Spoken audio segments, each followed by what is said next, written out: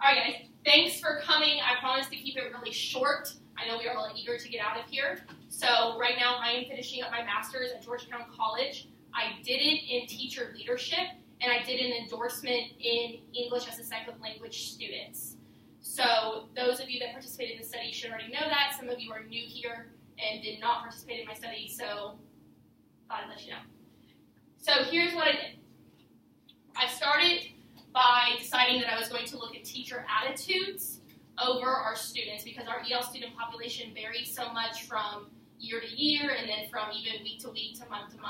So I decided to look at kind of the attitudes of teachers who work with EL students or who have worked with them in the past and see what kind of changes we can make with the help of a professional development. So anybody who participated in the study also participated in a professional development.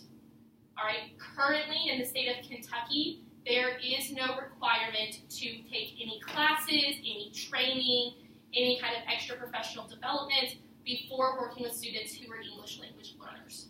So these kids come to the United States from various other places. They are then placed, at least in this school, in mainstream classrooms because we do not have a dedicated ELL teacher or ELL classroom. And then they are just expected to kind of overcome any obstacles, and you guys are expected to educate them without any extra training or professional development or classes through college for that. All right, and so the idea is could this professional development be a way to kind of start bridging that gap in education? So first thing I did was look at some of the literature that has been out beforehand around this subject. So I looked at things like, are professional developments even impactful? Because I know some of us do them online during the summers and we just click through videos, and how much do you really get from that versus, the 6 hours we spend in the library at the beginning of the school year. So do professional developments even have impact? Things like teacher attitudes of other students and then the relationship between training and teaching of English language learners. So there's a lot of previous studies done on this, and I wanted to see if we could kind of duplicate some of those results at our school.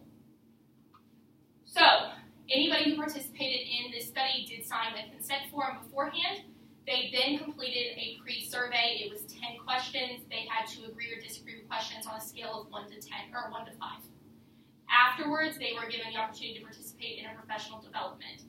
They then participated in some sort of combination of observations afterwards, interviews, and post-surveys. And then I took all of this data and compared it to kind of these attitudes we got from the pre-surveys to see if there was any change between before the professional development and after the professional development. Everybody still on so far? Any questions? Perfect. Okay, so 10 of us in the building participated. That's right around 50% of our teachers. Right now, we currently have one English language learner student in the building, so it was he has 5 different teachers in the building because he doubles up twice a day. And then I used, the other teachers came from teachers who had done English language learners in the past. All right, so just a little background on them. These are kind of hard to see, but most of them are new teachers with little to no experience, and then a couple with 20 plus years, and then we ranged all over the education level from somebody who has no degree yet in teaching to somebody who holds their PhD. So kind of broad range of people throughout the school. So here's what I've learned. In the pre-survey, I went ahead, I calculated all of the data using Google Forms. Basically, I just put all of the questions on there if you're not familiar with it, and then just selected their answers for them 1 through 5, because Google Forms then turns it into pie charts and graphs for yourself. All right. After I did that, I went ahead and I looked at the different themes that were present in those. And so you can see that our teachers thought that they had a lack of training with working with EL students. They thought that having cultural differences made it harder to work with students, but they thought that all students could benefit from having somebody who was from a different culture in their classroom. And they also thought that it was teachers' responsibility to make that student kind of feel welcome there and to create an inclusive environment where they could work. But the biggest issue that I kind of focused on, and you're going to see keep popping up throughout the study, is this lack of training. So we can have the best of intentions, but if nobody has been taught what to do or how to do it, intentions only go so far. So after participating in the professional development, they then let me observe in their classrooms if they did have the English language learner student. So I spent about half a class period in some of those classrooms seeing what was going on and how they were interacting with that student. Were they bringing different cultural awarenesses that they had learned in the professional development into the classroom? And so it was very apparent while I was in there that all of these teachers have created an environment in which the student feels welcome, the student was participating with their peers, the student was not off by themselves feeling uncomfortable. In every classroom, the teacher had positive interactions with this EL student. However, we still saw a lot of struggles of incorporating culture. Okay, so then how do you make cultural connections to help this student learn not only the American culture, but the American language? So for example, in one class that I was in, I saw the student was really confused with what the word cemetery meant. He didn't know kind of the context of it, or that the American tradition of kind of burying our people and then having a headstone. And so his teacher explained it to him, and then continued on by asking what his culture did. And he was then able to explain back about how they bury people in mountainsides, and that is their tradition. And so she was able to make this kind of cross-cultural connection with him about how did they bury people versus how did we bury people, and then use it to teach him about what a cemetery was. And that is just the American concept to burying people in the mountainside. Right? And so that's what we like to see when working with ELL students across the board, is how can you take what is present in their culture, apply it to our culture in order to educate them. Right? So after completing some observations, some people also sat down for interviews with me. Again, this idea kept popping up that in the interviews they still talk about this lack of experience and how this lack of experience makes them feel unprepared in the classroom.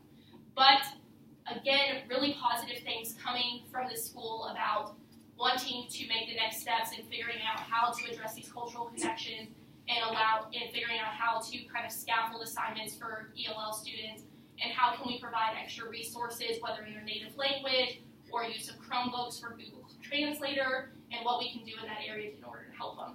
I then gave out some post-surveys, and again, the themes are very similar to our pre-surveys, with people thinking that culture has a place in the classroom, but always not necessarily knowing how to implement it. So the last thing I did was, in order to triangulate the data, which was a requirement of this project, was I took the themes from these three, my observation, my interviews, and my post-surveys, and I kind of saw what themes was present throughout them. So overall, these are kind of the findings of this research project, which are then summarized as our results. And so in a very short summary of that is, this school has done a really good job of creating an inclusive environment where this student feels very welcome, and it gets along very well with the peers, and it doesn't necessarily feel excluded from the staff or those around him. However, the staff could do better at finding these kind of cultural connections and making them throughout his day, throughout our classrooms. Okay. So, after I finished going through all these themes and going through all the data and swimming through all these observations and interviews, the last thing I did was make sure that all of my research was supported by previous research. And so the two main themes that I kept finding throughout this project was that teachers lack training on the best practices for working with these students, but we demonstrate a high willingness to want to learn more. So everything in the observations and the interviews and the surveys was all very positive about wanting to incorporate different aspects and finding the best way to help educate these students, but not necessarily knowing how.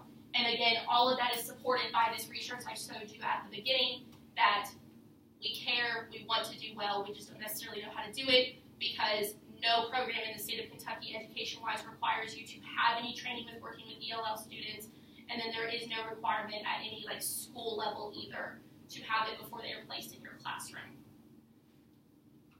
So the last thing is kind of recommendations for where we move forward. So I know this year we have an English language learner. I know that he will be graduating and leaving us, and we have no idea if they will be coming in anymore next year.